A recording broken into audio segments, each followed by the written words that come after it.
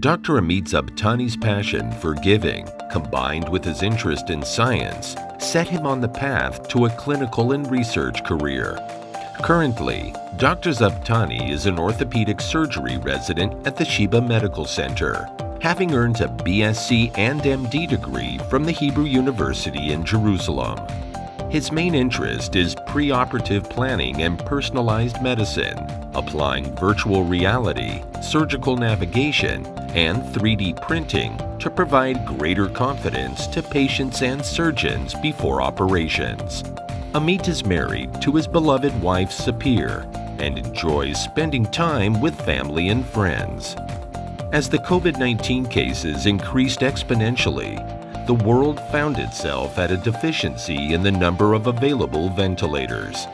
Although not his core specialty, Dr. Zabtani's building instincts kicked in, and today he will share his agile, life-saving initiative with you.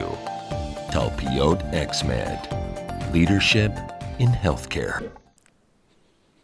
Good evening. I want to take you back in time, back at the beginning of March this year, which now sounds like decades ago.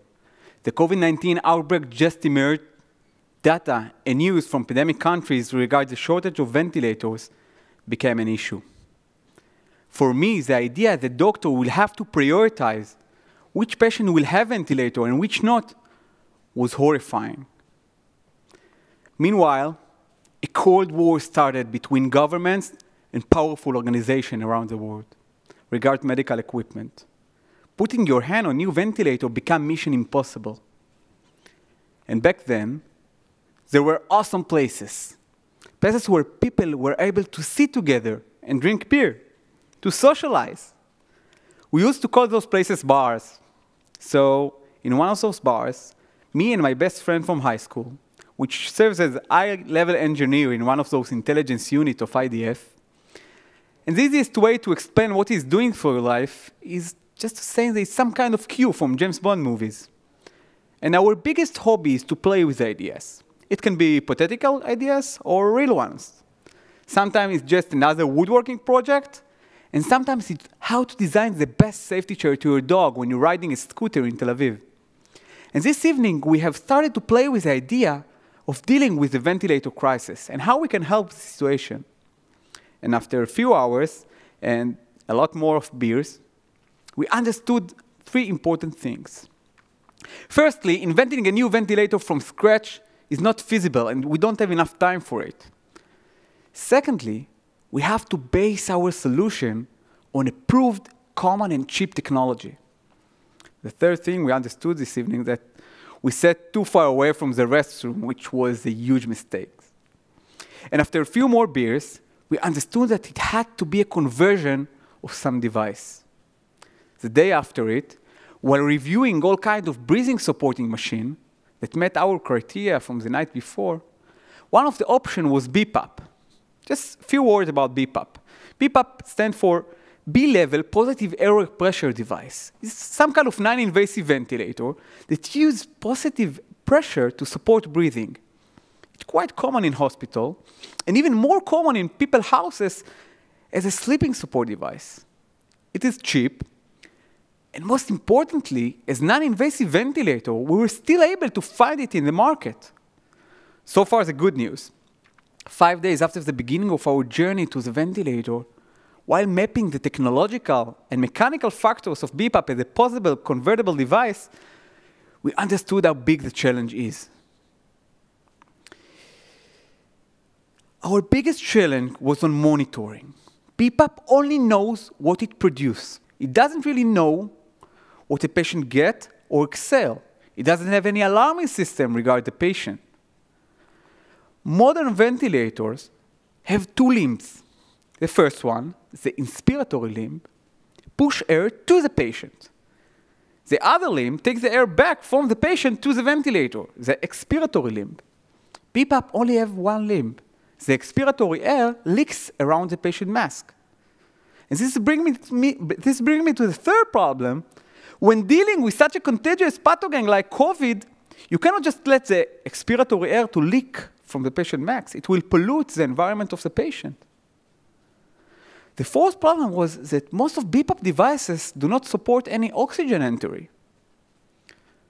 So we understood how big the challenge is, so we started to collect a team. And we collected the dream team, the best physician from Sheba Medical Center, anesthesiologists, lung experts, ECU doctors. Everybody wanted to help. With the unlimited resources of IDF, my friend unit gave us the best experts and engineers and the ability to do the impossible one time after another. The devotion and compliance of people to the project was amazing. No question asked. Just let me know, how can I help? Maybe it was a sense of urgency, maybe patriotism.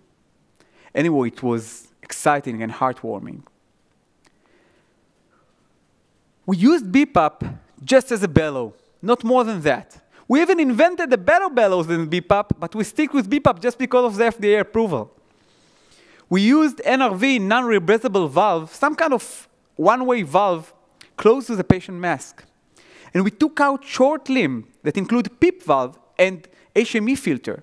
We called this solution the 1.5 limb solution. In this way, we overcame both the limb problem and the pollution. Because of safety concern, we decided to connect the O2 downstream to BPAP, but upstream to the sensors. But developing the module was our biggest effort. On one hand, hardcore mechanical and electrical engineering. We used pressure and oxygen sensor closest to the patient mouth to improve the accuracy of the system, and bidirectional flow sensor to enable both expiratory and inspiratory monitoring. On the other hand, our software team coded algorithms for alarming with 24/7 loop recorders and the ability to report back. We tried to simplify everything based on the assumption that if ventilator will be in deficit, our ventilator will be operated by untrained hands, so we have to keep it simple. I want to share with you the exciting moment of the first time that the magic happened. 2 weeks after the beginning of our project, we actually were able to ventilate a demo lung.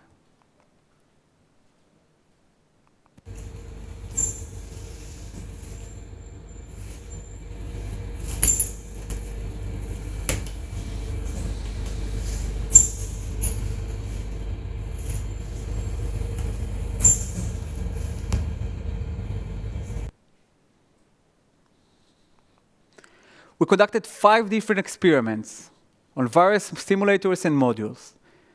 All of them showed similar ventilation factors comparing to the gold standard ventilator when using pressure-controlled ventilation. 22 days after the beginning of our project, we started with mass production. All packages of BPAP from Sheba Medical Center, including modules, connectors, filters, and tube, everything was included, even simple manuals. 28 days into the project, we delivered to Sheba Medical Center 100 ventilators. We built an assembly line with the ability to produce 300 units per week. The Minister of Health even defined our project as a doomsday weapon.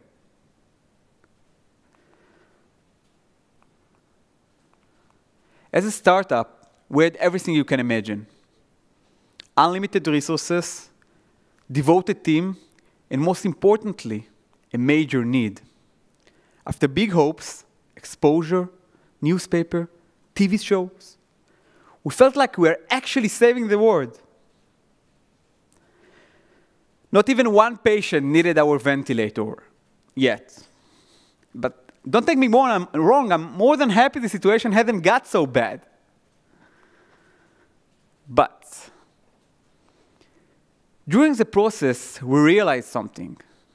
The model we developed, the potential of using the module as a monitoring unit of any ventilator, with the ability to record 24/7 and report back, devices that can be used for diagnosing, to collect data, for home monitoring of chronic patients, that have the ability to contact emergency services when needed. We patent both the conversion and the monitoring unit during the process. These days, We work hard with our lung service to conduct clinical trials which using the module to home monitoring with 24/7 loop recorders and machine learning algorithm that diagnose and report in real-time respiratory distresses and contact emergency services to save lives. I guess this is what happened when mixing doctor, major, and a lot of beer. Thank you so much. Talpiot XMed, leadership in healthcare.